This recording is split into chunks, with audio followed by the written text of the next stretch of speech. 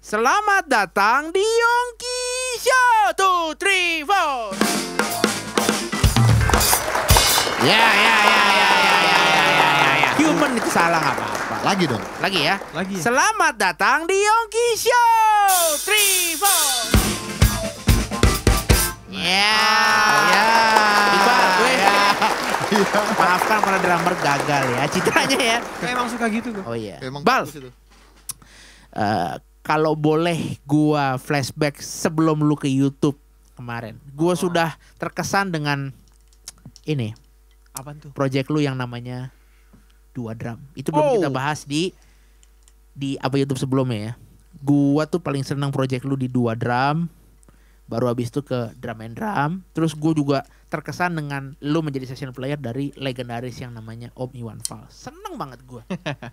Itu gimana sih Bal, Drum and Drum pertamanya bisa kebentuk? Drum and Drum. Kok Drum and Drum? Dua Drum. Drum and Drum channelnya. Terus Dua Drum. Kalau ngobrolin Dua Drum itu sebenarnya terbentuk karena tetangga. Gue sama Yandi tuh dulu rumahnya berdekatan. Jadi cuma jalan kaki. Mau kemana-mana gampang gitu. Mau ngapain aja tuh gampang. Mau latihan gampang, mau ketemu bikin ide apa gitu gampang gitu. Iya. Jadi semua dulu serba gampang. Karena dulu juga belum sibuk kali ya. 2015 apa ya? 2014 ya. Sekitar tahun itulah. belum sibuk tuh ya? Belum sibuk ya. Belum. Belum kayak sekarang lah Bang ya. Belum jadi Belum YouTuber sibuk. kaya ya.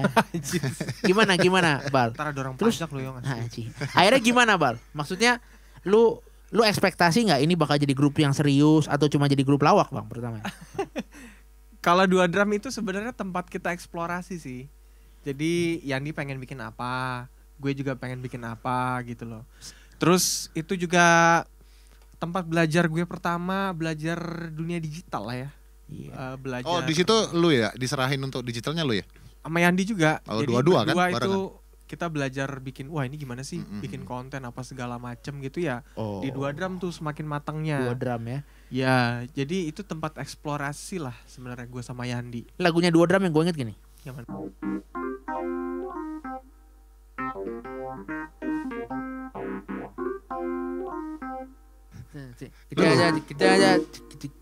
Kita.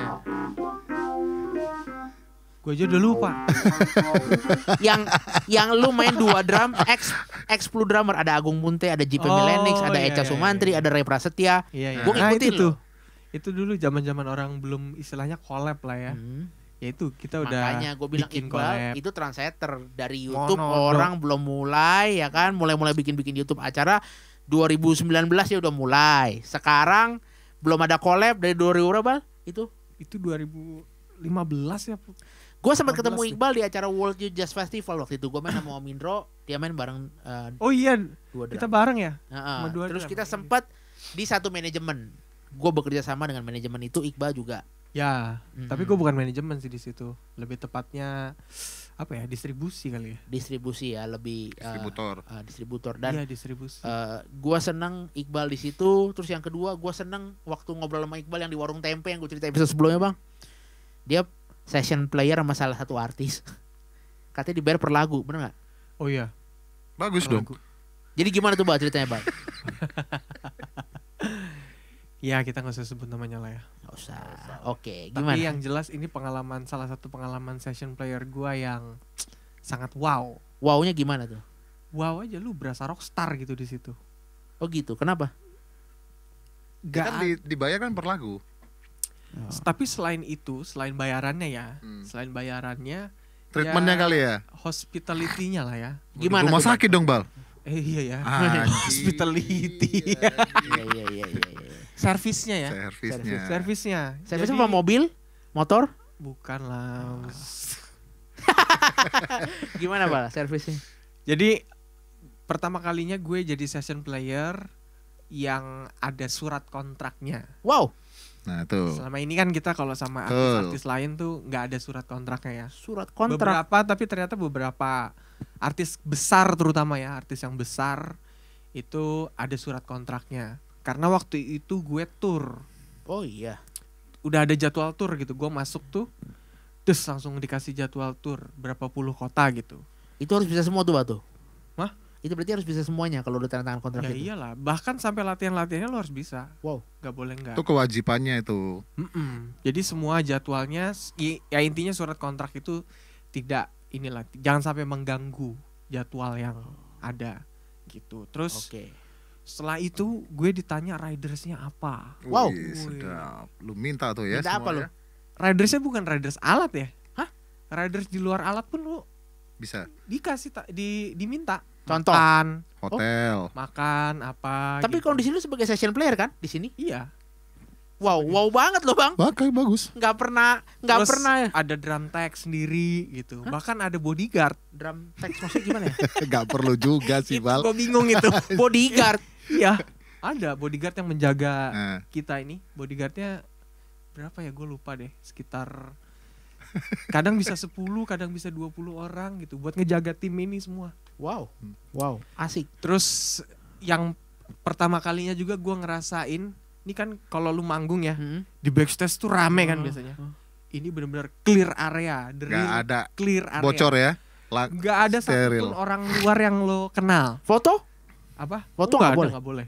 Wow. Nggak boleh.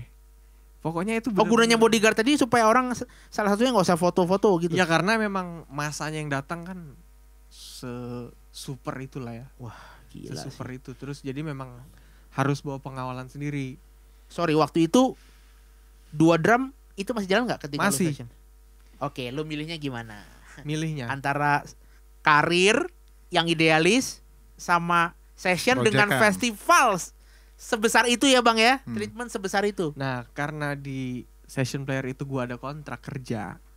Jadi ya mau gak mau harus pilih itu utama. 2 drum sih waktu itu tetap manggung ya. Tetap manggung. Jadi Di sela-sela jadwal itu kali di ya. sela-sela itu sih. Tapi alhamdulillahnya waktu itu gak ada yang tabrakan juga kayaknya ya. Memang rezeki lu sih bang sih. Iya, itu Gak ada keren yang banget tabrakan. itu jadwal begitu tuh. Keren loh maksudnya. Itu sedap. Itu berlaku nggak cuma di Jakarta ya. Kalau keluar kota juga sama begitu. Riders makanan apa sama. Iya. Pokoknya Wow. main Standar. bahkan manggung di Jakarta pun kita dapat hotel gitu. Oke. Walaupun itu cuman kayak jaraknya 10 kilo dari rumah gue gitu, kayak cuman 5 kilo dari rumah gue, tapi kita manggung di Jakarta tuh dapat hotel. Terus yang katanya dibayar per lagu itu bener bang? Nah, itu bayarannya per lagu. Lah benar. Ya bayarannya Ya per bener lagu. lah. Jadi kalau misalnya lu main simbal itu nggak dibayar nggak? Cuman row simbal doang, ref gitu. Pokoknya ketika lu mukul itu drum, nah berarti itu Di lagu itu udah hitungan satu lagu. Pernah nggak bal? Lu tiba-tiba pas latihan kagak ada partnya, Hah? tapi pas main supaya gua nambah duit. Oh, pernah. Gimana tuh bang? Pernah. Iqbal lagi nggak pernah begitu kan? Gimana tuh bang? Jadi waktu itu manggung di mana gitu ya. Udah suasana udah akrab kan. Suasananya udah akrab. Terus gue liat, wih, pokoknya yang paling kita takutin tuh akustik. Aduh. Ini nih. Waktu latihan dia udah bilang akustik. Iya, akustiknya ada 6 lagu atau 7 Waduh. lagu gitu. Aduh, ini jangan sampai terjadi nih gue. Eh, Manggung. Pas manggung, wah lagu ini kayak gak asik kalau gak ada bandnya nih. Terus gue udah masuk aja gitu. Janjian nggak sama main Disusul lah bass? dengan personil lain. Oh gitu, lu masuk aja. Set, disusul dengan personil lain. Tapi vokalisnya nggak tahu kan di depan. Wah, aduh, kaget ya. Jadinya ngeband ya. lumayan nambah satu lagu. Dapat duit lo semua. Oh itu berlaku bukan cuma buat lo ya, buat Iya, yang lain. semuanya dapat duit kan lo semuanya. Iya. Top. Akhirnya bener dibayar tuh bang tuh. Begitu masuk yang ada Iyalah. itu bener dibayar. Ya bener lah. Enggak, gue kira gini karena masuk karena kehendaknya sendiri. Lo tahu gak bayarannya apa? Itu yang tadi $. Oh iya. Itu tabung sama dia. Karena Lebih lah bang. Anjing. karena gue kira karena masuk karena kehendaknya sendiri jadi dia bilang ya udah lu nggak dibayar. Ternyata dibayar juga ya. Bahkan gue sempet nih. Wah udah nggak ada celah masukin drum lagi kan. Gue main gitar. Wow. Loh. Terus kalau misalnya gitu, Wah kayaknya gue udah gak celah aja. Gak ada celah nih untuk masukkan drum. Kayaknya asik nih kalau tambahin gitar yang satu lagi ya. Padahal gitarnya udah 4. Ya udah Yong, Gila lo aja Yongkeys jamming mau lagu apa itu Yong? terjadi di Indonesia tuh Bal ya. Iya. Bukan ini. Dan itu memang masanya banyak ya Bal katanya kalau sekarang nonton ya Bal. Iya banyak. Berantem. Rame lah, selalu rame. Ya, jadi ini gue mau jam session salah satu lagu lagunya juga nggak pernah gue mainin di tempat lain gitu bang. Gue mainnya genrenya juga beda, bukan genre Yongki banget gitu. Cuman gue mau coba belajar dari Iqbal. Lagunya Bendera judulnya. Anjir, bendera. Judulnya apa tuh? Bendera. Bendera kuning. Meninggal dong. Anjing. Sikat. Ping.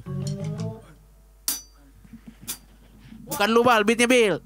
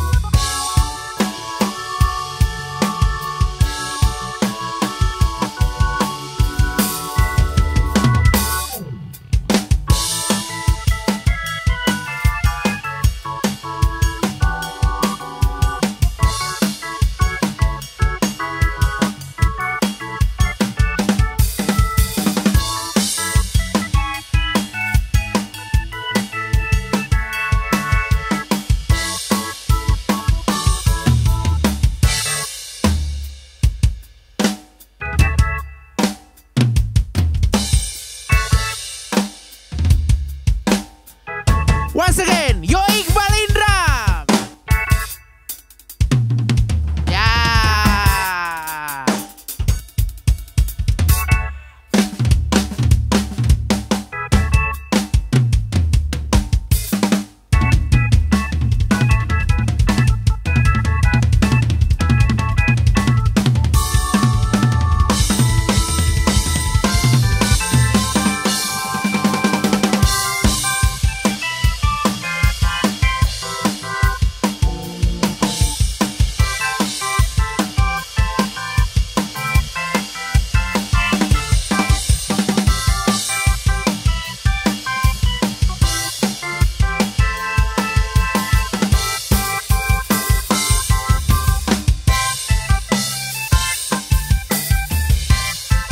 Thank you everyone. Thank you sekali lagi. Yo Iqbal. Thank you sekali lagi. Yongkeys Show. Thank you MW Studio. See you on the next show.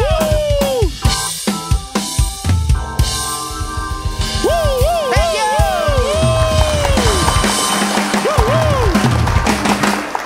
Yeah. Thank you.